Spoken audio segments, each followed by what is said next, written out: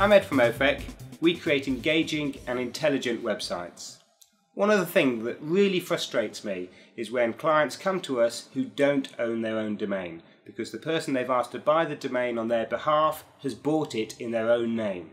It's really, really important that you own your own domain. If you don't, the person who does can sell it, and that is your website address and all your emails. And they'll sell it when you're really big and successful, at the point at which you're most vulnerable. So all you have to do is go to Google and type in whois. It's one word, WHOIS.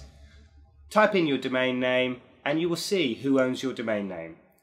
If you don't, you need to sort it out straight away. If you need a hand with that, then please don't hesitate to get in touch. Or if you've got any questions, that's absolutely fine.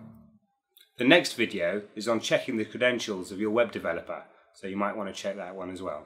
Thank you.